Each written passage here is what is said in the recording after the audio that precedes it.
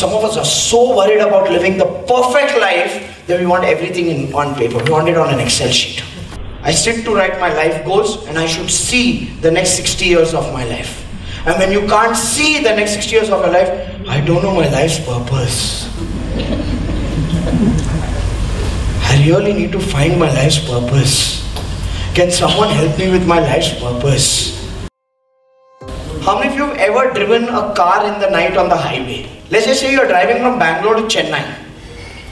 You start the car from Lalit Ashok. You turn on the headlights. In the night it's dark, yes or no? When you turn on the headlights, can you see the entire route till Chennai the moment you turn on the headlights? No. What do? You trust that the headlight is showing me the next 200 meters.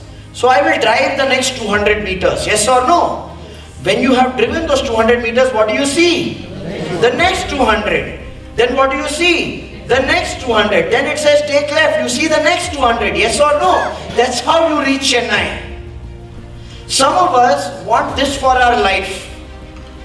I sit to write my life goals and I should see the next 60 years of my life. And when you can't see the next 60 years of your life, I don't know my life's purpose. Can someone help me with my life's purpose? What you can see, the next step is your purpose. That's why I said the biggest purpose of our life is progress.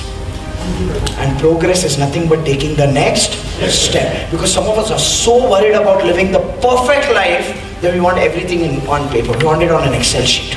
So the purpose of your life is progress, and the biggest goal of your life is to take the next step.